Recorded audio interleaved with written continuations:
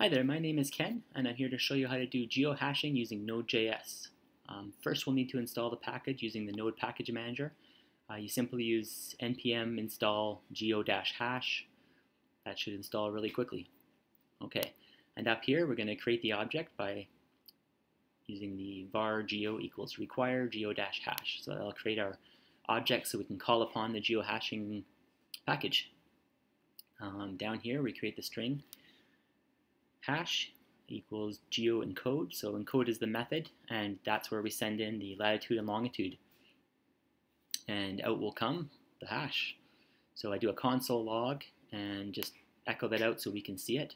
If you're not familiar with geohashing, it's a nice simple string to refer to a location, just like latitude and longitude, except it's a single string without a space, comma, minus, decimal points, all those things that tend to get messed up in emails and other places, and you don't get them switched around and all of that. So it's a nice, easy way to refer to a location anywhere on Earth as a simple short string.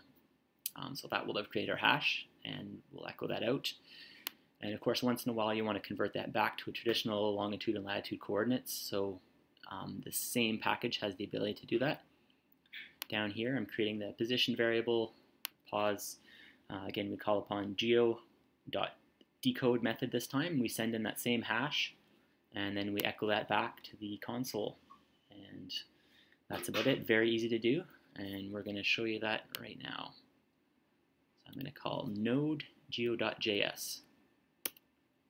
And as you can see, there's our generated hash. Nice, short, simple string to work with. And then again, below, we've created this object which has the latitude and longitude by converting that hash back into additional longitude and latitude. It's nice that this module converts that into an object, which makes it easier to use. That's all for now. Hope you enjoyed the video. Thank you.